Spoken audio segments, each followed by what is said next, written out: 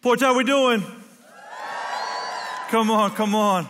Man, I love worshiping with the band. I don't know where you're at, Fort Worth or Houston or wherever you're gathering. Hopefully you just were able to worship the Lord through some gifted musicians. Can we just thank the band who point us to Jesus?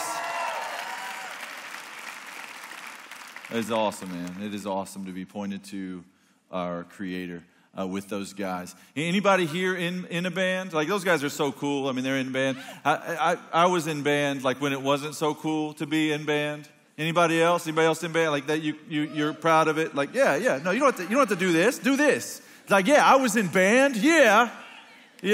What'd you play? Trumpet, percussion. I played percussion. That's just a fancy way to say drums, you know. I wanted to be like those guys who played the quads, you know. Anybody, those guys? I went and I got my snare drum and go and you get it, and there I was in 6th grade. I had my snare drum. And I was so excited about it. And I don't want to brag, but for the first couple of weeks, I was first chair every week. No big deal. Don't treat me different, okay? Just a normal guy, first chair. And I remember my sister loved Metallica. And she was my older sister. She loved Metallica. Metallica's drummer was so amazing. His name was Lars. He would just go off on the kit. And that's what I thought I was going to be like. So I signed up for band in the 6th grade. Well, then we go to competition, and they put me, I heard one of you shout it like the triangle, okay? Like that was my role in the competition. All these guys were doing all this crazy stuff on the drums, and I was like, ding, you know, hit some blocks or something. And so it was, you know, as the next 2 years I was in band, the next 2 years progressed. Here's what happened. I started out first chair.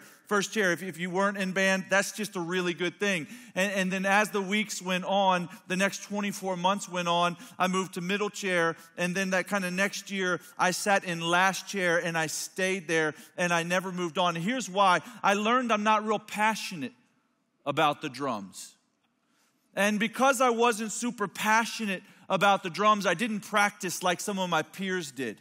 Like, they were passionate. They went home, they practiced every night, they disciplined themselves, they moved on to other percussion instruments. I sat there with the triangle in my last chair because my passion for the drums was waning.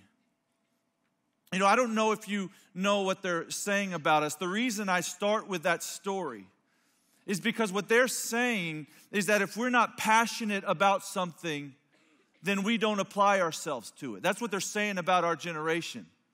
I don't know what you think about that. You can take that and be insulted, or you can inspect your life and ask, is it true? Is that something that marks me? Is that something that's true for me? I can remember thinking when I was playing the drums is man, this is hard. It doesn't feel natural. And if it doesn't come natural and it seems difficult, it must not be right. Maybe you start questioning yourself. Maybe I wasn't made to do this. If I'm not great at it, it must not be my thing. Did you know that only 1% of people are naturally, extraordinarily gifted at something? Less than 1%, actually. Think genius, think savant, think like be able to step up to a piano for the first time and play it by ear. Less than 1% of people. Do you know what that means for us, the other 99+% of people? If we're going to do anything great in this life, it is going to require discipline. That's the truth. If you are going to accomplish anything extraordinary with the days the Lord has trusted to you on this planet, it is going to require you pushing through the discomfort and embracing the grind and disciplining yourself. And so we're in this series, Vice and Virtue. And tonight we're talking about laziness and discipline. Laziness and discipline. Laziness is simply the lack of discipline. I'd ask you right now, do you think you're lazy? Most of us don't think we're lazy. How many of you hope to wake up this morning to look out the window and see a blanket of white snow?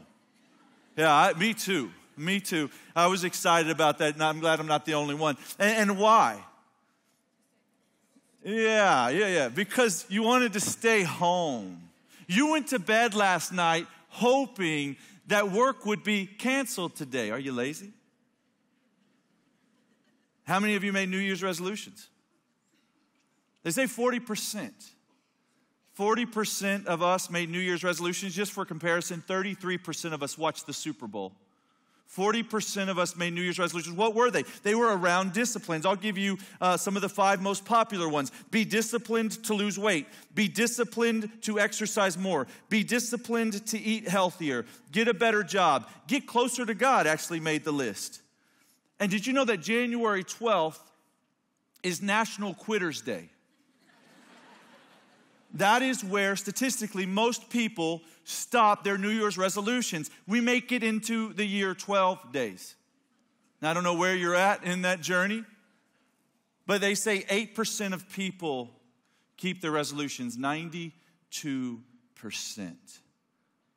of Americans stop. Why? Because we're lazy. Because we're lazy. And some of us have even a work to be lazy mentality. I know you don't think you're lazy because you're busy. And what I want you to know is just because you're busy doesn't mean you're not lazy.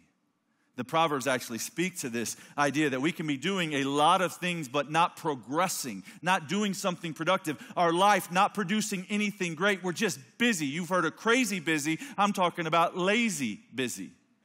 That we would sit in a bunch of motion. That we would create a lot of energy, but there would be no productivity. See, some of us have a work to be lazy mentality. We go to work on Monday waiting for Friday, drudging through the week, hoping to get to that finish line so we can kick up our feet and take it easy. And if you don't believe me on that week-to-week basis, just think about retirement. Like some of us just think, hey, we're going to work hard when we're young, hope to make a lot of money, store it up in a 401k, and then kick up our feet and take it easy. Our goal, our literal goal in life is to be lazy. That's what we hope to accomplish with our life, is to one day be able to afford to be lazy. Are we lazy? Are we lazy? If you're not convinced, I want to turn to the Proverbs. It's in the Old Testament. It's a book written by kings, mostly the King Solomon, the wisest man who ever lived. It's the book of wisdom. It's principles for us to live our life by. And in the book of Proverbs, there's lots of characters, okay? You have Lady Wisdom, the wise. You have the fool. You have the characters of the scoffers. You have the isolated man. You have the noble woman of Proverbs 31. You have those who are wise in their eyes. And then you get to the one that we're going to look at this evening called the sluggard. When you hear me say sluggard, think lazy person. The proverb talks about this character about a dozen times. We'll address most of them. I'm going to jump around, but let me start here in Proverbs 26 so I can continue to ask the questions. As we move through the Proverbs, we're going to look at the topic of laziness, 3 things. The cause of laziness, the cost of laziness, what it costs you, because the cost is high. And then before you leave here this evening, the cure for laziness from the Proverbs. So we'll start in here in Proverbs 26. It says this in verse 13. A sluggard says, there's a lion in the road, a fierce lion roaming the streets. Now what does that mean? The lazy person says there's a lion in the road. It's a riddle. Sometimes these proverbial sayings are riddles. It's saying that a lazy person will make any excuse not to go to work. There's a lion in the road. There's ice in the road. There's ice in the streets. I can't go. What is your excuse? I'm just not passionate about my work, man. I don't believe in the product. My boss is a jerk. They don't give me enough vacation. They don't pay me enough. I think I was made for something different. And then verse 14 it says, as the door turns on its hinges, so a sluggard turns on his bed. What does this mean? Again, it's a riddle. What does a door hinge do? It moves a lot but goes nowhere. Lots of movement, but it doesn't do anything. The sluggard turns on his bed. You can picture the person laying on their bed, rolling over and hitting the snooze button. again and again and again. Did you know that if you hit anybody's snooze button, there's a snooze this morning? Okay, you're proud of that.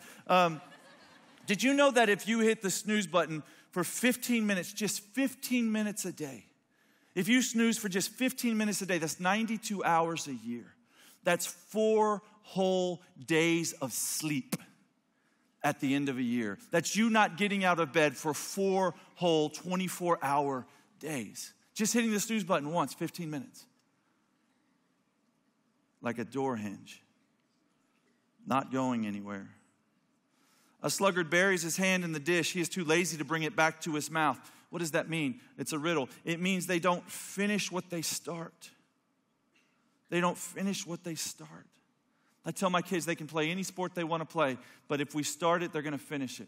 My daughter this year started playing basketball, and before her first game, she broke her finger in 2 places. Doctor said she couldn't play basketball. She's thinking, oh, season's over. I'm just not going to be on the team. No. We're going to go to every game. Because you signed up to play, we're going to finish. You're going to sit on the sidelines. You're going to cheer on your team. You're going to sit with your team. You're going to cheer them on. A sluggard is wiser in his own eyes than 7 people who answer discreetly. A sluggard says, I work hard, not smart. I work smart, not hard. Like a pro will show you they're a pro by what they do. A sluggard, a lazy person says, hey, they're always a coach, never a player. Hey, I know everything about everything. I've done these things. Hey, sit back. Let me tell you how to do it. Let me tell you how good I am. Don't make me show you, though. Don't make me get up from the couch. And so let's just ask some questions before we dive in further. Let's ask some questions from these texts. Verse 13, do we make excuses to get out of discipline? I can't go to work today because I'm hitting snooze because I can't spend time with God this morning. I'll do it later. I'll do it this evening. I'll do it before I go to bed. Verse 14, are we busy but lack something to show for the busyness? Not getting better, not getting greater, not producing something great. Do we start things but not finish them in verse 15? Job to job, ambition to ambition, diet to diet. I'm going to work out this time. Gym membership to gym membership. Hobby to hobby. No, I found the thing. No, it's not the thing. You meet somebody, they're like, dude, I love my job. I got the best job in the world. I got a new job. It's awesome.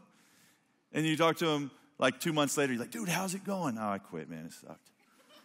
That job was awful. And then you see him again. Oh, but I got a new job. It's awesome. So great. My boss. And then you see him later. How's it going? I got laid off. It's always something, thing to thing to thing. And why? Why would anybody be lazy? I think it's different than you think. Let's talk about the cause of laziness. My first point, the cause of laziness. You might be tempted to think that laziness is the lack of a desire or the lack of drive. It is not that. Laziness is an intense drive. It's an intense desire. The reason that you hoped that the roads would freeze last night is not because you don't have a desire. It's because you had a desire to what? Stay in your PJs all day, sit by a fire, and binge on Netflix. You have a desire to be comfortable. Laziness is driven by a deep desire for comfort. Let me show you from the Proverbs. Proverbs 13, verse 4. A sluggard's appetite is never filled, but the desires of the diligent are fully satisfied. In the ESV, it says, the soul of the sluggard craves and gets nothing. Proverbs 21, verse 25, it says, the craving of a sluggard will be death to them. They have a craving, but his hands refuse to work. All day long he craves for more, but the righteous give without sparing. What does a sluggard or lazy person crave? They crave comfort. The cause of laziness is a craving for comfort. Write that down. The cause of laziness is a craving for comfort. It's wanting comfort ultimately. Your problem is not laziness. It's the idolatry or the worship of comfort which produces laziness. It's that I don't want to do anything that I don't want to do. It's believing this lie, and this is so popular among us and our peers.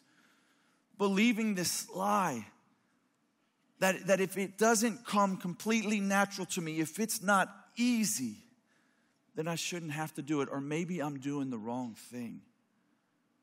And the enemy, he'll convince you of that, and he'll keep you in apathy so that you never produce anything great with your life. There's a lot of examples of this. I think that the ultimate goal of the enemy is that he would just keep you in a place of doing nothing great for the kingdom, nothing great with your life, not living your purpose. There was an anti-drug commercial in the 90s. It was called Pete's Couch. You can look it up on YouTube later. Maybe you saw it as I did. This was a season of my life where I was doing drugs. I was smoking a lot of weed at this time in my life, and so I was interested in this commercial because there were so many crazy commercials out there. This is your brain on drugs, scrambled eggs, and whatnot. And that just didn't appeal to me. But this particular commercial, I was like, okay, there's some truth in that. And essentially, they were sitting on Pete's couch, and he's like, and the guy starts talking. He's like, hey, I smoked weed, and nothing happened. I didn't die. I didn't do heroin. I didn't get in a wreck. Nothing happened. I smoked weed, and you know what happened? Nothing. We just sat on Pete's couch. And then it talked about how, we didn't go mountain biking. We didn't go on a date at the ice skating rink. We didn't do anything great. We did nothing. We sat on Pete's couch. This is a great picture of laziness. What's at risk with laziness? That you would get to the end of this race and a lot of people would stand up at your funeral and they would talk about all the great things that you did, except there aren't any. There's nothing to say. Man, they were really good at relaxing. Taking it easy. Man, I remember when they caught the whole season on Netflix. And it was awesome. And there's nothing. Don't be this person, man. You were made for so much greater than that. God made you for incredible purposes that the enemy wants you to miss out on. If you're here, he has a plan for you. And so let's look at the cost of laziness, right? The cost of laziness. I'm going to give you 4 P words from the Proverbs. Proverbs 6, verse 11. Poverty will come on the sluggard like a thief, and scarcity like an armed man. One of the things that laziness will certainly cost you is prosperity. Remember when you were little and maybe you played MASH in the 3rd grade or something and you thought, hey, when I get older, I'm going to be rich. We all think we're going to be rich. We all think we're going to be millionaires. And you get here and you realize the only way you're really going to be rich is if you work really, really hard. Maybe you were born into it. Probably you're like the rest of us and you're going to have to work really, really hard. You're going to have to discipline yourself. Laziness will cost you prosperity. It says, lazy people do not plow in season, so at harvest time they look but find nothing. It's Proverbs 20, verse 4. Laziness costs you progress. You won't go anywhere. You won't have anything to show for your work. It's like a door hinge. You're lazy busy, lots of motion, nothing to show for it. You cannot have any tremendous output without the input of hard work and discipline. That's just a fact of life. That's what's called the law of the harvest. Proverbs 10, verse 26 says, vinegar to the teeth and smoke to the eyes, so are sluggards to those who send them. It's saying, hey, these sluggards, these lazy people, they cause frustration to those they work for. They're bitter like vinegar, or you don't want to be around them. You don't want to look at them, like smoke to the eyes. Laziness costs you people's trust or reputation. But I think the greatest risk, friends, is let laziness cost you your purpose. Ephesians 2:10 says, for we are God's workmanship. We are his masterpiece. That's a beautiful thing. Just stop for a second to think about that. That there's a God. He's an artist. He's a creator. And he created you. He made your ears the way they are, your nose the way it is. He gave your eyes the color they are. He gave you some talents, some skills. Some of you are fast. He made you that way. For we are God's workmanship, created in Christ Jesus to do good works, which he prepared in advance for us to do. We were created for what? To do good works.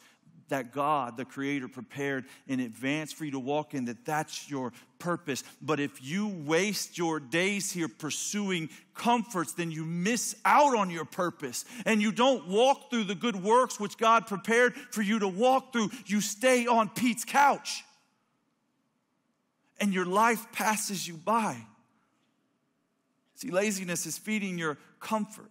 It's not doing anything unless you feel like it. But Christ, he calls us to a different message. He calls us to embrace discomfort. He says in Luke 9 and also Matthew 16, Jesus says to them, whoever wants to be my disciple, anybody want to be his disciple?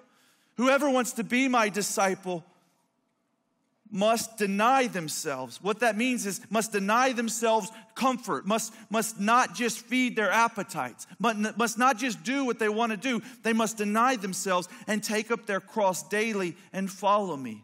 For whoever wants to save their life will lose it, but whoever loses their life for me will save it. The cost of laziness is not carrying your cross. The cost of laziness is a wasted life. The cost of laziness is a wasted life. That's what's at risk, a wasted life. You won't grow. You won't get better. You won't be great at anything. My wife and I, we have 3 kids. Our son is 5. His name is Weston, and he's been coming in our room at night, like in the middle of the night, like last night at 3 a.m, which is a terrifying thing to wake up and have a 5-year-old staring at you, and he's moaning and crying, and he's not, he's not sensitive. When he's crying, something's wrong, and so for the past few weeks, he's been doing this, and I'm like, buddy, what's wrong? He's like, Daddy, my legs hurt. My legs hurt. And so we take him to the doctor, and we're like, hey, he says his legs hurt. Like, what is it, As a parent, you don't want to see your kids in pain like that, and my son is probably going to be tall, and the doctor just says, hey, this is growing pains. As his body is producing cells and the bones are growing and the muscles stretching, as his body is growing, those growth plates are shifting, and he's experiencing some pain. And I was reminded of a boss that I had when I was in the corporate world. He would tell me this. He'd say, JP, you only grow when you're uncomfortable.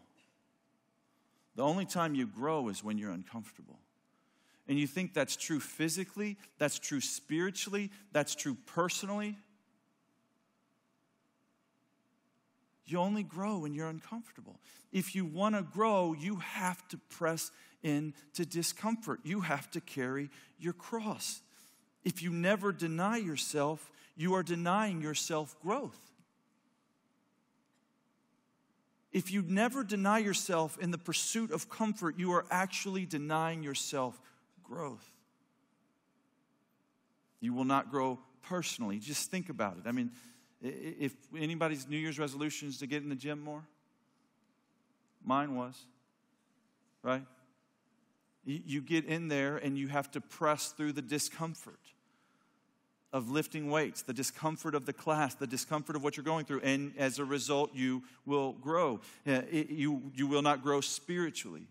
Like some of us have the illusion that one day something's going to happen. We're going to wake up. It's like God is going to send his Holy Spirit to pull back the covers and to lift us out of the bed and move us to the table and set a cup of coffee in front of us. And it's just going to be like coffee with Jesus. It's going to be so rich, and we're just sitting there, you and Jesus, and y'all are just catching up, having a great time. And he's teaching you, this word here in the Greek it means, and you're walking around, and, like walking away from the Bible, and you just learned it, taught by the Holy Spirit. And you look back at that, and you're like, man, that was so rich. I can't wait to do it tomorrow. Some of you have that illusion. And maybe that happens, or maybe you enjoyed your quiet time this morning. But can I tell you something? Sometimes it's a grind. It's called a spiritual discipline. That you wake up tomorrow even when you don't feel like it. And you study the scripture even when you don't feel like it. And you pray regardless of if you feel like it or not. Like, that's what I'm trying to tell you, and I hope you find relief in this. You don't have to like it for it to be right. You might just do it out of discipline. Some days you might enjoy it. Some days it might be grind. And that doesn't mean it's wrong. You will not grow professionally. Like, you might not like your job. You know what a great opportunity is for growth? A job you hate. You might not Enjoy your job. Do you know that's why they pay you? See, if you enjoyed it, you might be tempted to do it for free. And they might be like, hey, we're going to keep our money, and you just keep showing up and doing that thing you enjoy. And it's called a hobby. But they pay you to be there because they know you don't like it. That's the exchange. That's what's going on there, right? And it doesn't matter if you don't like it. Be awesome at it. There's an application for you. Whatever you do, work at it as though you're working for the Lord. Titus 2:10 says, so that you make the teachings of Jesus, our Savior, attractive. So you be awesome at it. You work to get great at it. I've had a lot of jobs, man. A lot of jobs. I worked at Courtesy Car Wash, wiping down cars. I was a lifeguard. I worked at Gadzooks in the mall. It was in my raving days. We don't want to go back there. And then I worked at Champ Sports, slinging them J's, sold tennis shoes for like 5 years, Champ Sports. Got into college, waited tables, did that thing. And then I was a graphic designer out of college for a short time. I was in business development in corporate America. That's a fancy term for sales. Had a lot of jobs. I had one particular job that I hated. This is the job I hated the most. It was working for my dad. He owned a surveying business. You guys know what surveying is? It's like where you measure land, essentially. So don't think like surveying in Dallas. Like we lived in the country, and so surveying was like measuring hundreds or thousands of acres. And so like if I showed you this, like that yellow line there, like we'd have to draw that line by putting those 2 points together. But here was the problem. If you go to the next picture, here's what the landscape looked like, the other one. The brush, it was just like thick brush, right? And so they put little JP, 100 yards away, and then they would hold this sign that you couldn't see, and then they would give me a machete. And they'd say, hey, you'd have to cut that brush for 100 yards so that it would look like this, the next picture. And, you'd have to cut a line. My job for a summer was literally chopping down brush every single day of my life, and I hated it with all of my heart. I hated it. But I look back on that with fond memories because it taught me to do something I didn't love. It produced in my life work ethic. That when I didn't feel like going to work, and I still had to, it taught me that I won't always just want to wake up the next day and do whatever the task is before me. I never wanted to do that. But I had to because it was my responsibility. Because it was my job. And so, I know you were asked a lot when you were younger, what do you want to be when you grow up? The problem happens when you grow up and you're not what you want to be. Or you realize you don't really want to be what you thought you wanted to be when you grow up. The key word there is want. What happens when the want's not there? What happens when the desire's not there? See, what happened in Genesis 3, if you're new to church or the Bible, Genesis 3 is God created the world and he created man and he put man in the world and it was a perfect world and all was right. In Genesis 3, man chose a way that was different than what God had for him. Sin entered the world. And then it talks about the result of that sin. And one of the specified results is now you will work and it will be hard. Now you're going to work the ground and it's going to fight against you. A result of sin. Here's the truth about work. Work is supposed to be hard. Today in the fallen world that we live in, work is hard. That's the truth. You know what's interesting about Genesis and work?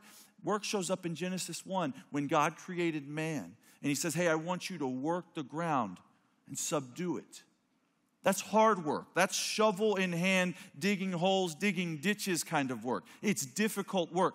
But the reality of that being in Genesis 1 is it's before Genesis 3. When God created a perfect world, there was work. Work is not the result of the fall. In fact, you and I will work in heaven.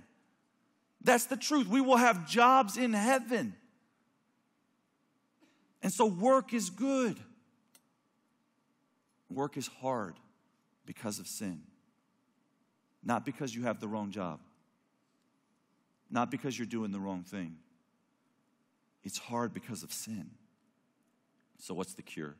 Let's talk about the cure for laziness. As you consider Jesus' example, think about when he was in the garden. As Jesus was a human, he had to do things he didn't want to do. One of the things that he didn't want to do or didn't feel like doing was going to a cross to be publicly humiliated and tortured to death. The reason he did that was because he loved you and me. But in the garden, when he's talking to the Father, he says, Lord, would you let this cup pass from me? This thing that you're asking me to do, it's so big and it's so hard. I don't know that I want to, but not my will, your will be done. And we can learn from Christ's example that as we go to work tomorrow, you say, God, this is really hard, but what is your will in it? What would you like to produce in and through my life through this? And by Jesus' example, what we learn is simply this. Just because something is hard doesn't mean it's wrong. You've got to leave here with that truth. That just because something is hard doesn't mean it's wrong. And when something is difficult but necessary, it requires discipline. And that's really the application of this message. The cure for laziness is discipline despite difficulty. You can write that down. The cure for laziness is discipline despite difficulty. Proverbs 6 says this, go to the ant, you sluggard, lazy person, look at the ant. Consider its ways and be wise. It has no commander, no overseer or ruler, yet it stores its provision in summer and gathers its food at harvest. It doesn't know or care or think about, hey, is this hard? It says, hey, this has to be done, so I'll do it. Because I need to do it to live. And so it does it. And so it requires discipline. Professional laziness requires professional discipline. It's learning a skill, developing it, growing in it. Malcolm Gladwell wrote a book called Outliers, and he came up with this idea that to master something, to be great at anything, requires 10,000 hours. Macklemore later wrote a song about this called 10,000 Hours. He actually references Malcolm Gladwell in the song. He's saying, hey, to do anything great requires 10,000 hours of grind. Not 10,000 hours of pleasure, 10,000 hours of enjoyment, but 10,000 hours of discipline. That you're going to continue to press into the grind, that you're going to honor God in the grind. And so the cure for spiritual laziness is spiritual discipline. That's why they're called spiritual disciplines, reading the word or praying or getting in community, going to church, fasting. These are spiritual disciplines. They mark your life whether you feel like it or not. So did you wake up this morning, did you wake up this morning and spend the first part of your day in God's word? And if you didn't, then I just would challenge you tomorrow to do so. If you're like, man, that's hard. How do I do it? Let me tell you how to do it. Let me break it down for you, okay? How long do you want to spend in God's word? Let's just say 30 minutes. Okay, spend a half an hour, reading a scripture and praying, asking God to protect you in the day, that you would be faithful in the day, you would do his will in that day. You say, well, how are we going to do that? So here, whatever time you woke up this morning, just back up your alarm 30 minutes. Okay? Back it up 30 minutes. You cool? Some of you are like shaking your hand like, no, I can't do that. Yes, you can. I promise you can do that. Back it up 30 minutes. And then here's what I want you to do. You're like, yeah, but I'm just going to hit snooze. No, you're not. We're going to move the alarm across the room. Okay, move it. Yeah. Oh, some gas. You're going to be okay. I'm walking you through this. Write it down. It's going to be okay. Call me. Actually, call David, and we'll help you, okay? So back it up. Back up the alarm 30 minutes. Now, here's the tricky part. Put the alarm across the room. If it's your phone, if it's an alarm clock, whatever, put it on the other side of the room. You got to get up to turn it off, okay? Your roommates are going to hate you. And then here's what I want you to do. I want you to put your Bible on top of your alarm, okay? So that before you turn it off, you got to pick up your Bible. You already hold it in your hand, okay? That's half the battle right there, right? So you get up, you curse me, you walk across the room, okay? You pick up your Bible, you turn off your alarm, and then just keep walking to the kitchen, okay? And sit down. Make yourself a cup of coffee and spend 30 minutes. You're like, I don't know what to do. Go to jointhejourney.com. We'll help you. You can read the same thing I will tomorrow. You can think, man, this is the same thing JP's reading, DMAR's reading, Todd Wagner's reading. We're all reading the same thing. be a short little scripture. You can read it. You can read a devo. You can pray about it. I want you to do it tomorrow. You know what? I want you to do it for the next 30 days. Let me tell you what's going to happen in the next 30 days. You're like, 30 days? Yeah, 30 days. You're going to be okay. 30 days. Here's what I want you to do. Here's what's going to happen. You're going to wake up and you're going to think, you know what? I'll do that at lunch. No, you won't. Do it in the morning, tomorrow morning. You think, I'll do it before I go to bed. Stop it. Stop making excuses. There's a lion in the road. There's a lion. No, stop. There's no lion. It's Dallas, okay? It's Texas. There's no lion. Pick up your Bible, walk to the kitchen, and get in that 30 minutes. And do it for 30 days. It'll be a habit after that. It will become easier and easier. I think so. You tell me if I'm wrong. Come back and say, hey, I did it. It wasn't easier. And but let's just do that. Just commit to doing that. Discipline yourself. The cure for personal laziness is to grow in discipline. Working out, eating right. Listen, this is something I struggle with. I mean, you've heard me say a bunch of times. I've been here long. I hate working out because it's hard. It's not fun. Nothing fun about it. Not for me anyways. And you know what? When it comes to food, I like to eat whatever I want to eat. So I had my own resolutions. I started 2018 with a juice cleanse. Pray for me. Not eating anything solid, just drinking juice. My son, my 5-year-old, is like, Daddy, why would you do that? I'm like, son, that's a good question. I don't know. But here's why. Because I don't want to be a slave to my cravings. I don't want to be a slave to my body. I want my body to be a slave to me. I don't want to do what it feels. I want it to do as I feel, as I believe. Surrender to the Spirit, right? And so I'm not just following those cravings. Think about, hey, how do I kill comfort in my life so that I would replace a desire for comfort with a desire for discipline, that I would honor God in the grind? Because the cause of laziness is a craving for comfort. The cost of laziness is a wasted life. And the cure for laziness is discipline. 1 Timothy 4, verse 7 says that we're to discipline ourselves for the purpose of godliness. And so if you're here and you're like, I want to be godly, what that scripture is saying is that you can become godly through discipline. It says it right there in the scripture, that godliness comes by way of discipline. Not easy, not just because you feel like it, that sometimes you have to honor God in the grind. And you want to know the truth about me when it comes to drums? I ain't great. I'm not a great drummer, percussionist, if you will. Like, I could come up here and do my very best and try to fake it. I'd love to invite my friend Justin up here.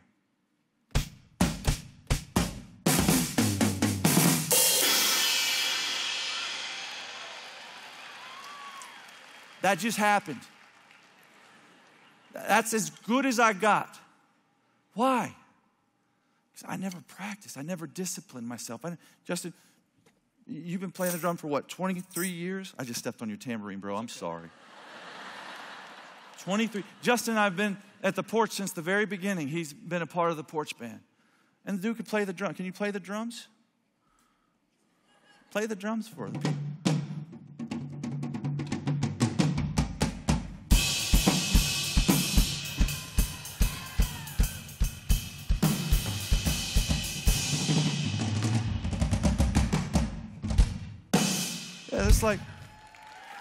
It's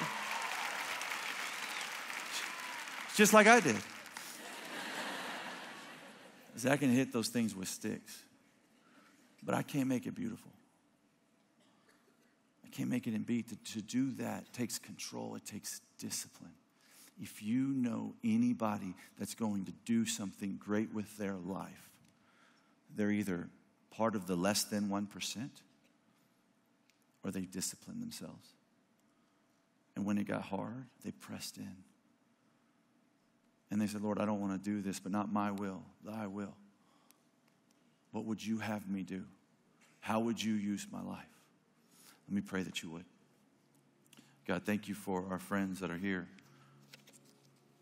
And just the truth in the scriptures is these practical life lessons that can feel a little bit like, tips and tricks to living life. But the truth is you've called us to discipline ourselves for godliness.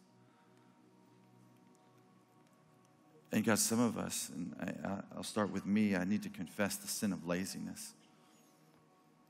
I don't like it when my wife leaves a list for me to do, and I've got a bunch of tasks, and I love to sleep in, God. I love to do what I want to do. I love to feed my flesh. God, I acknowledge that's not going to produce greatness, an act of worship for you. And so, Lord, we want to present our bodies as living sacrifices. Would you see them as holy and pleasing? That this would be our spiritual act of worship. Father, help us not to conform any longer to the patterns of this world. God, help us to be transformed by the renewing of our mind, that we might be able to test and approve what your will is, your good, pleasing, and perfect will. In Jesus' name, amen.